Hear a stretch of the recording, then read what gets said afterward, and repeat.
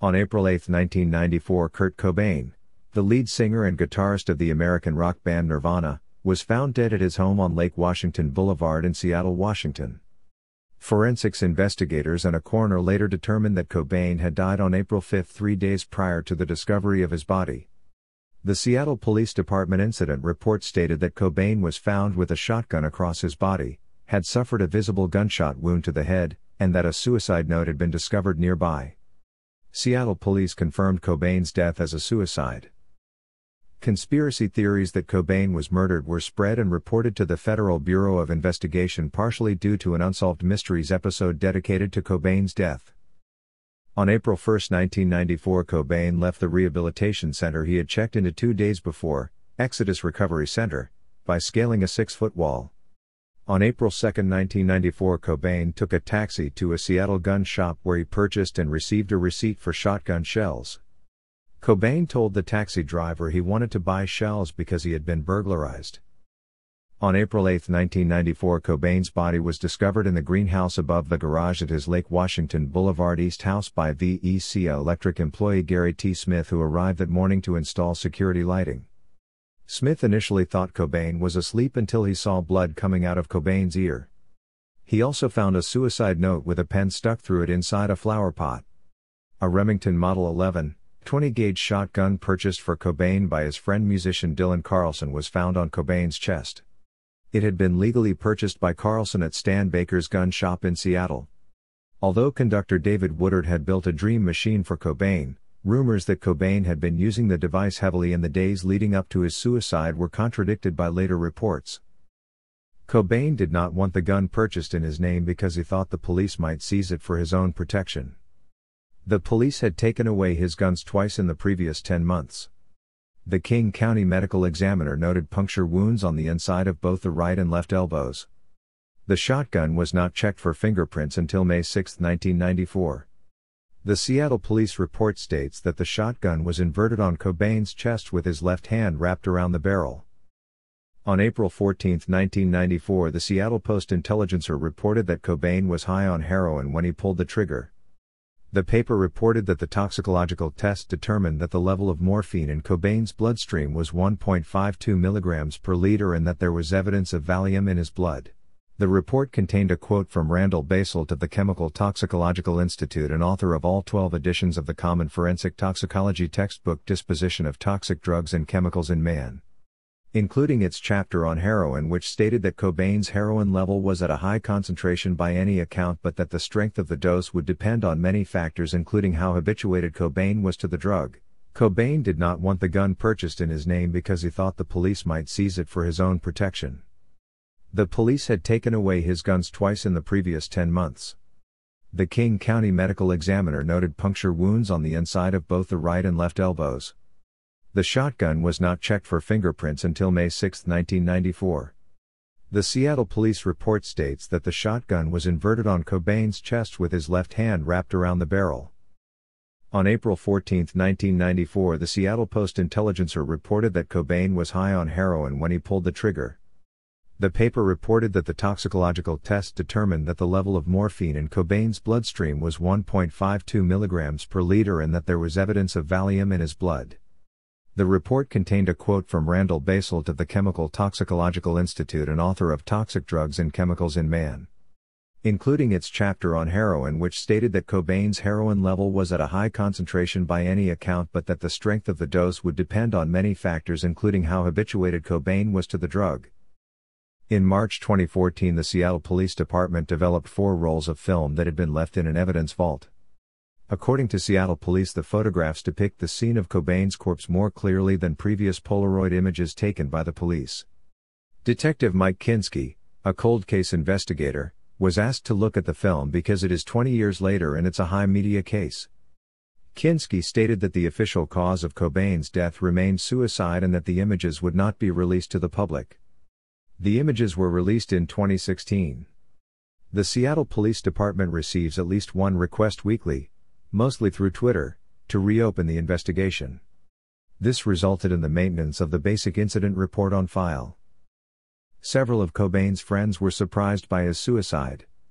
Mark Lanigan, a longtime friend of Cobain, told Rolling Stone, "I never knew Cobain to be suicidal. I just knew he was going through a tough time." In the same article, Carlson stated that he wished Cobain or someone close to him had told him that the Rome incident was a suicide attempt.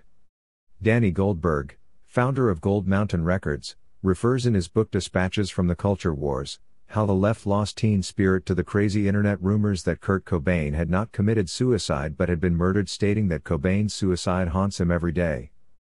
Anthony Kiedis, lead singer of Red Hot Chili Peppers, expressed his feelings in his autobiography, Scar Tissue, writing, "The news of Cobain's death sucked the air out of the entire house. I didn't feel like I felt when Hillel died. It was more like the world just suffered a great loss. Kurt's death was unexpected. It was an emotional blow and we all felt it. I don't know why everyone on earth felt so close to that guy. He was beloved and endearing and inoffensive in some weird way. For all of his screaming and all of his darkness, he was just lovable," said Kiedis. The song Tearjerker from the band's One Hot Minute album was written about Cobain, a musical hero of Cobain's. Greg Sage said in an interview, "I can't really speculate other than what he said to me, that he wasn't at all happy about it. Success to him seemed like a brick wall and there was nowhere else to go but down. It was too artificial for him and he wasn't an artificial person at all. 2 weeks after he died he was supposed to come here and he wanted to record a bunch of Leadbelly covers. It was kind of in secret. People would definitely not allow him to do that." Cobain was a billion-dollar industry at the time. If the industry had any idea at all of him wishing or wanting to get out, they couldn't have allowed that. If he was just to get out of the music scene, he'd be totally forgotten, but if he was to die, he'd be immortalized. Some controversy arose after Cobain's death regarding whether his 1.52 mg per liter blood morphine level indicates irrefutable evidence of a fatal overdose. The doubt on this subject has been contributed to by a lack of clarification whether the 1.52 mg per liter figure from Cobain's toxicology report represents a total morphine evaluation or a free morphine evaluation that is a more specialized test. The distinction between the two counts is important in determining a survivable dose. A 2002 study by Forensic Science International showed that a total morphine count of 1.52 mg per liter can be survivable, while a free morphine count above 0.12 mg per liter is fatal. It remains unconfirmed whether Cobain's toxicology figure of 1.52 mg per liter was the result of a free morphine evaluation or total morphine evaluation. The first to object publicly to the report of suicide was Seattle Public Access host Richard Lee. A week following Cobain's death, Lee aired the first episode of an ongoing series called Kurt Cobain Was Murdered, saying there were several discrepancies in the police reports, including several changes in the nature of the shotgun blast. Lee acquired a video that was taped on April 8, 1994 from the tree outside Cobain's garage. It showed the scene around Cobain's body. Lee claimed it showed a marked absence of blood for what was reported as a point-blank shotgun blast to the head. Several pathology experts have stated that a shotgun blast inside the mouth often results in less blood, unlike a shotgun blast to the head. Tom Grant was a private investigator hired by Courtney Love to find Cobain after his departure from drug rehabilitation. He said he believes that Cobain was murdered. Grant's theory has been analyzed and questioned by several books, television shows, and films, including the 2015 docudrama Soaked in Bleach. Grant was still under Courtney Love's employment when Cobain's body was found. Grant has stated that he finds the events surrounding Cobain's death to be filled with lies, contradictions in logic, and countless inconsistencies. Motivated by profit over truth as well as business deals and personal career considerations, Courtney Love and her lawyers have engaged in an effort to keep the public from learning the real facts of this case. There are several components to Grant's theory. One component is Grant's assertion that Cobain could not have injected himself with such a large dose of heroin and still have been able to pull the trigger. Grant says he based this belief on his lack of knowing about any studies or evidence to indicate that such a high dose could be survived. He does not rule out whether a counterexample might exist. Another component is Grant's belief that Cobain's note was doctored to make it only appear to be a suicide note. A third component is the purported lack of fingerprints from Cobain or others at the scene. He also asserts that Courtney Love had financial motivation to kill Cobain in the form of rumors that Cobain was planning to divorce her, including the fact that Cobain had turned down an offer to headline the 1994 Lollapalooza festival for nearly $10 million. In studying the Rome incident, journalists contacted the doctor who treated Cobain after the incident. The doctor contested the claim that the Rome overdose was a suicide attempt and said, "We can usually tell a suicide attempt. This didn't look like one to me." He also contradicted Courtney Love's claim that 50 Rohypnol pills were removed from Cobain's stomach. The journalist said the doctor believes Courtney may have mixed a large number of pills into Kurt's champagne, stating that when Cobain took a drink he was actually unknowingly ingesting large amounts of the drug that were enough to kill him. But if that's the case, why did she call the police when she found him unconscious on the floor? If she wanted Kurt dead, why didn't she just leave him on the floor until he died?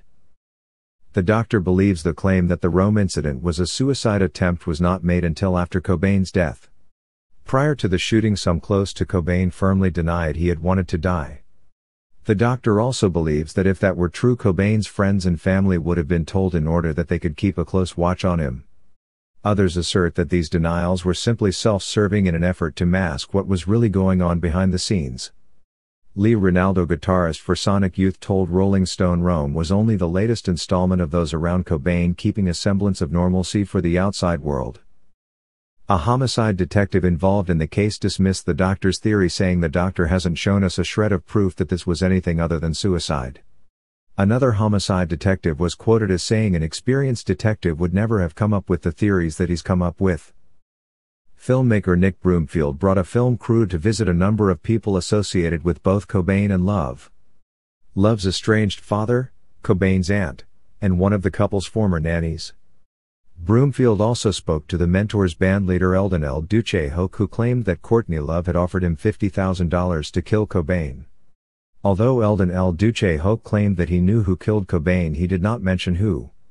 He mentioned speaking to someone called Alan or Alan before quickly interjecting, "I mean my friend, and I'll let the FBI catch him."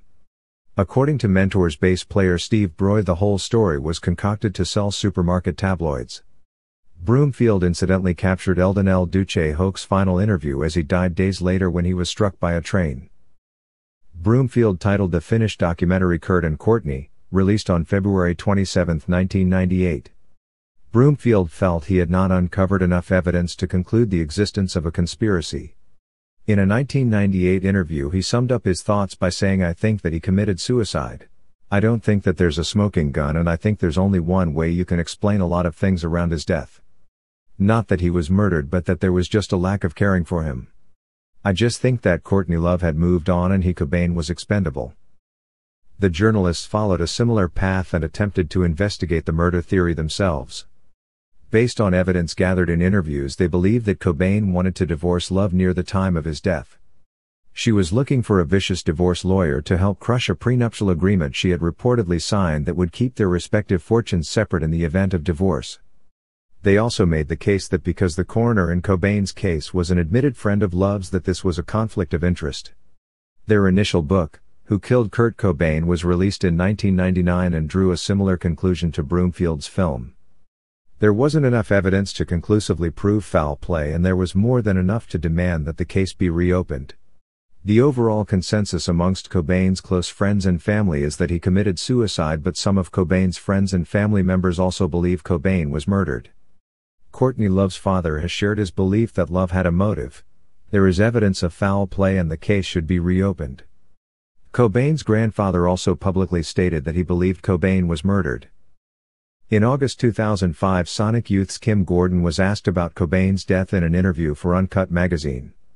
When asked what she thought to be Cobain's motive for suicide, she replied, "I don't even know that he killed himself. There are people close to him who don't think that he did." When asked if she thought someone else had killed him, she answered, "I do, yes." Her then-husband stated Kurt died in a very harsh way. It wasn't just an OD, and he actually killed himself violently. It was so aggressive, and he wasn't an aggressive person. He was a smart person and he had an interesting intellect.